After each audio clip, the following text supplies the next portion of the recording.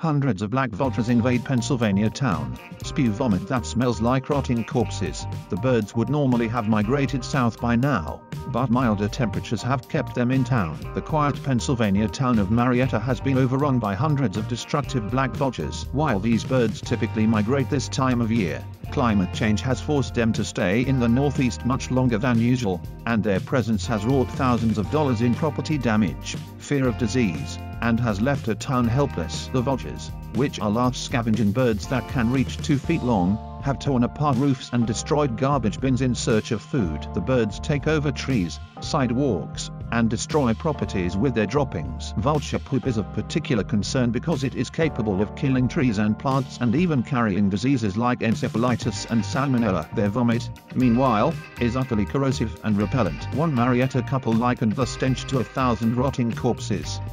What's more, the town easily has a few hundred vultures lurking on a single block. Desperate Marietta residents have taken to banging on pots and pans to shoo the birds away, while others have even lit fireworks to scare them off. But these are only temporary solutions. According to Lancaster Online, black vultures are a federally protected species and can't be trapped or killed without a permit. Doing so could yield a fine of up to $15,000 and up to 6 months in prison. Makeshift solutions are thus the law of the land for Marietta residents right now. Some have put up taxidermied vulture effigies in a surprisingly effective move that scares the living ones away. Even this, however, requires legal permission. John Enterline has lived in Marietta for years now and said without question that this is the worst year in terms of the disruptive vulture presence. There are many more of them, he added. Unfortunately, the reason why these birds are hanging about is indicative of a much larger issue at hand: global climate change. Historically, the black vultures were limited to the southeast part of the country, said USDA Pennsylvania Wildlife Services biologist Matt Rice. Over the past few decades, really more specifically in central Pennsylvania over the past 5 years, we've seen a large increase in numbers,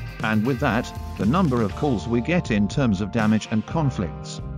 These vultures are naturally prone to roost together during the fall and winter and are drawn to the heat given off by homes with black roofs. They seem to be really drawn to anything that is plastic or rubber, said one anonymous homeowner. They have been really destructive.